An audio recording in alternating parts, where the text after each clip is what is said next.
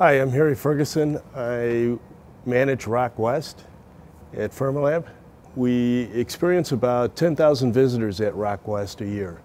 And so one of my jobs is, one, to encourage the shifters to interact with the public and explain what we do here.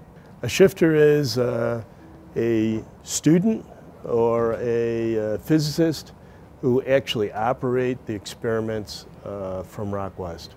Before Rock West, all the experiments were hidden away from the public on the 12th floor. Now we allow the public to come in and actually see what we do in Rock West. When I first came to Fermilab, it was 1980, and I worked in the gray house across the street from CDF. And that was the building where they did the drawings for the superconducting magnets.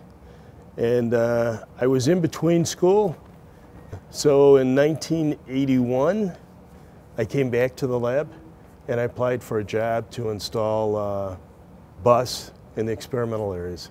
And I worked for a guy by the name of Auga Visser. And he asked me how many number 1 cables could go in a number 3 3-inch conduit. And of course I did know the answer to that.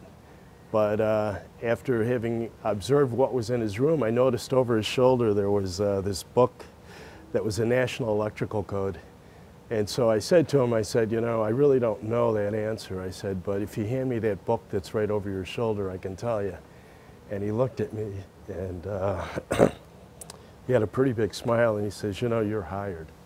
I've had a whole mess of experiences at the lab. Doing draftsman work for the superconducting magnets, a construction coordinator for the proton division, I think it was called at the time. And then I worked in the experimental areas for several years. I did a lot of architectural work as far as working with firms and also doing drawings myself. What I enjoy most about the lab is that it's an international site. There's people from all over the world.